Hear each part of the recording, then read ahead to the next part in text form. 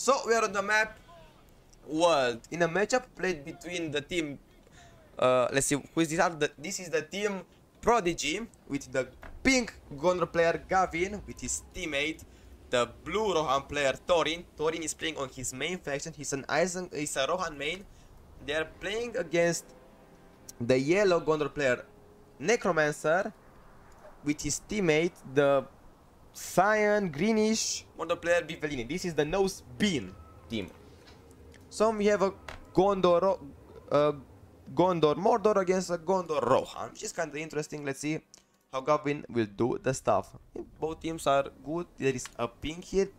I think Necromancer might want to try and creep that one. He's moving these are Thorin peasants. Opinions that they should move. The orcs reached the settlement before the Hobbit. Hobbit went first for the far one and then went for the close one. That kind of bought some time for the Mordor to push. Soldiers are being sent back to kill this. Meanwhile, some more soldiers are going to pressure the mill. Golem is also here to deal some more damage. Peasants are now running from the peasants. And Thorin is creeping the starting creep, while Gavin is defending. We have 4 farms inside Gavin's base. He started with 2 farms, went for the 3rd. This is the 4th. He will lose this one. So he kind of needs to have 4 farms. Yes, this is a replay. This is a replay, guys. This is replay from the semi-finals between Gavin, between Team Prodigy and Nosebin. Hobbit. Let's see also who is the host. The host in this game is Gavin, the pink Gondor player. We see a lot of peasants moving. You see also Thorin was able to capture this farm from the Gondor side. Gondor is going for a stable. He has 2 farms outside, 2 inside, so this is okay. Stable coming up for Gavin also. He will send now the soldiers to rescue the Hobbit. Hobbit is still alive. He was able to kill a lot of orcs, almost level 2. Meanwhile, they were able to take down the mill one time, and Mordor was able to rebuy it, and peasants will deal even more damage. Hobbit with the peasants will creep and the second goblin layer. Now the peasants are level 3 and they are pushing, they will hit hard, but the knights will soon be on the field. Let's see also Hobbit level. Hobbit is level 2 only. Pippin level 2, but he was able to defend against this. And it's a ping here by Necromancer. Out the Hobbit, I mean, they might need some help to kill him. It might be hard because it's level 3 peasants. Soldiers are trying to defend, but it's just hard. Also a Hobbit here dealing with the farm, but now the end game is the early game is over, and now the mid game will start. And we have Rohan dominating with level 3 peasants and everything. Stable already up, and Rohirrims are already out. And soon the knights will join. Actually, the knights from Gavin made it out earlier. You can see the base difference between the players, and Gavin made some faster knights. They will go instantly to push. I mean, the main thing that you need to do is to pressure Mordor's economy. I mean, Mordor has now full base, that's good. No towers here, he made 3 towers. The bottom, no tower here. And now the Rohirrims will go. I mean, there will be a lot of rushes. I think the eye is moving from the Mordor player on the knights so they can kill the level 3 Hobbit. Look at the damage from the Hobbit. Actually, it's not that great. Mary is not dealing that much damage to the knights. Pippin is dealing more, I think. Okay, another fight. Knights need to run from Thorin's horses that he started to move in between, so he can start to snipe them. There is a pink hit by Necromancer. He will be used, so Thorin needs to disengage. He's still fighting. Ice gun. Now the knights are pressuring the mills. Also the soldiers on the bottom side, so Mordor is not doing that good. Third case coming up, more towers being built. Horde still trying to pressure, but Gavin just has the better map control in this case and better economy. Rohan is keeping Gondor in the castle, while this Gondor player is just dominating everything. There's a creep going on the bottom side with the Hara teams. Orcs trying to chase Hobbit, and there are 3 knights. They have shields in their hands. I mean, the upgrades will be a bit delayed because he made blacksmith late, but now they are going in, and will they go for the troll cage? They're going for the troll cage. Mordor doesn't have money for it, and are there any heals? Thorin doesn't have heal, Gavin doesn't have heal, but the troll cage will go down. That's a huge hit from the right team. From Team Prodigy. Was able to keep all the knights alive and was also able to take down the troll cage. Now a slaughterhouse is being made instead of that, and soldiers of runes will join the battle. Knights running around the map with shields.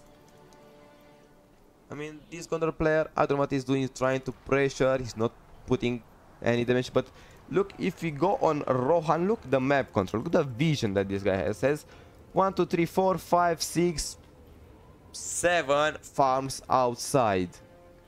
It's just demolishing. A lumber mill is being made by Mordor because he's pushing. There are still creeps here, and here. These ones might be taken down soon from Mordor. He needs power point. Let's check Mordor power points. He has industry, that's good. Eomer now from Thorin, and there is the first land of the game, and that land is from Necromancer, this Gondor player, right in front of his mill. Eomer is level almost 3 and Theoden is level 1, and that's all. More ore pushing on the bottom, runes not ready in the formation, and now troll cage will be made once again. Healing archers coming from Thorin, but there are knights to deal with that, and that's good. Knights also creeping here. These ones have upgrades, this one only have shields. Let's see, is he close for upgrades? Yes, Gavin is very close for the upgrades. He's now going also for Boromir to deal with the soldiers of Ruin, and maybe if the outpost will be secured by Mordor, he can take it down very easily with the help of Boromir. 1 power point more for Necromancer. Mordor is doing fine with industry and 1 more power point. We have Thorin with Rohan that has healed draft and 2 power points and a half. Doing very good. He might even try to save for the elves and try to go for an elf rush on Mordor. And Gavin that has 3 power points. So a rush can already be happening. But seems like Gavin now, after he went for 3 horses. Actually, are they 4 horses? No, there are only 3. He went for shields. That's why it's the level here. 3 horses with shields. He will just hold for Gandalf. Actually, he went for the blades, so he might buy blades on them, but Gandalf will be the way to go.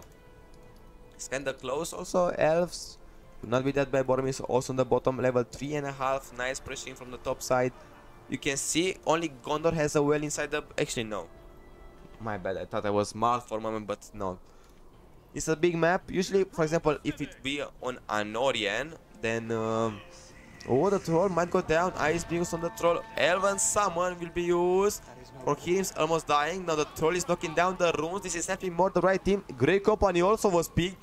So you have a super duper mega summon army that will unleash on the Mordor space. And that will happen. There are only Rohan units. Also, maybe Great Company can be used from the bottom, but I don't think you should just group them. There is a pink here. Thorin wants to gather up. Great Company is being used in...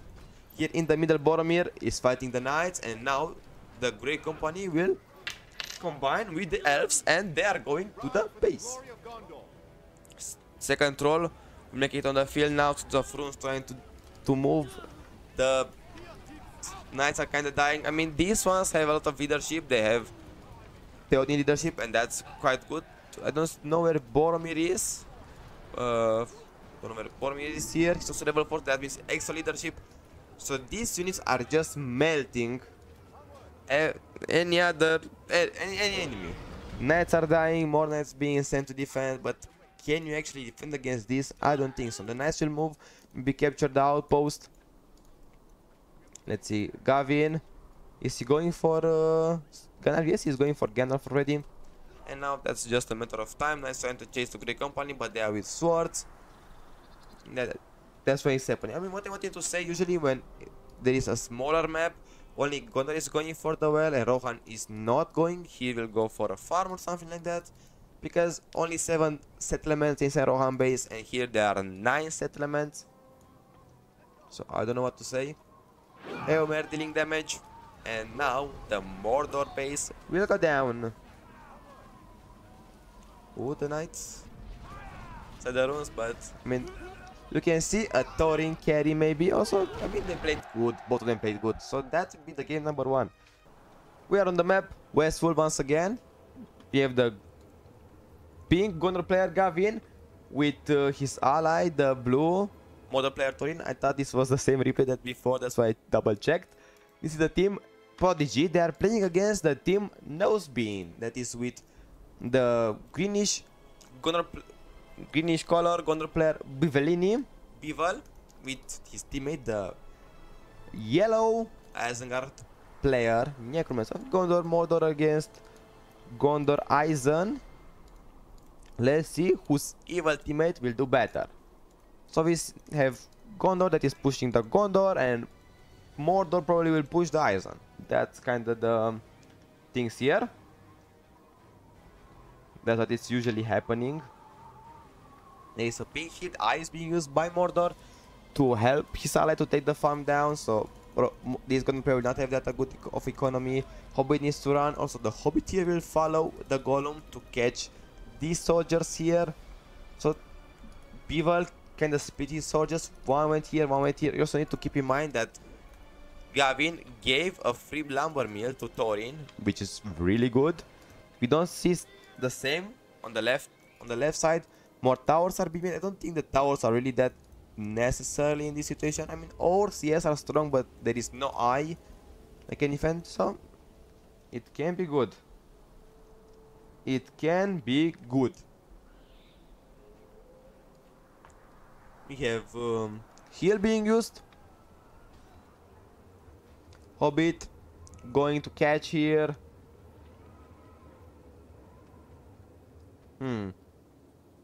So we have Jack again, the red team dominating. I don't know what to actually say about this right now.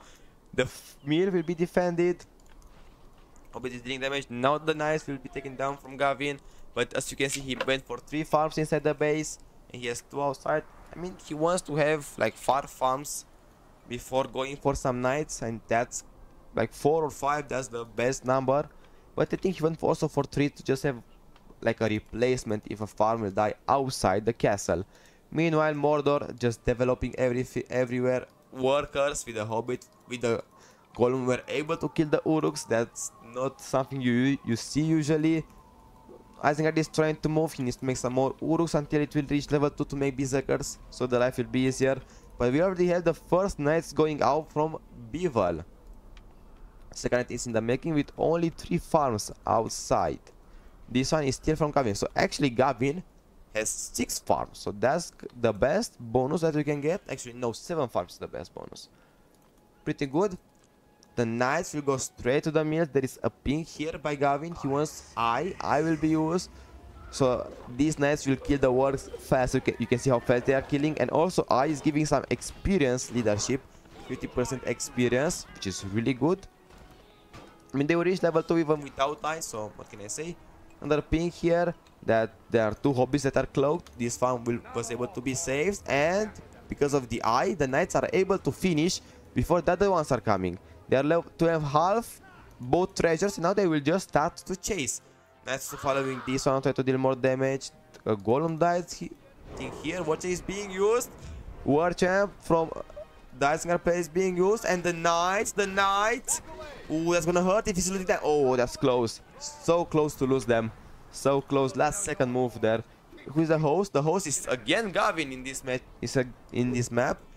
Hobbits fighting each other. Gavin is throwing rocks at Bevel host. Bevel Hobbit. More blades inside the base, but Gavin already has the full base. So Gavin is doing really good in the economy part. We might see a faster Gandalf than from this guy. Isengard now has a level 2 pit. He's starting to spam some berserkers to deal even more damage towards the mortar base.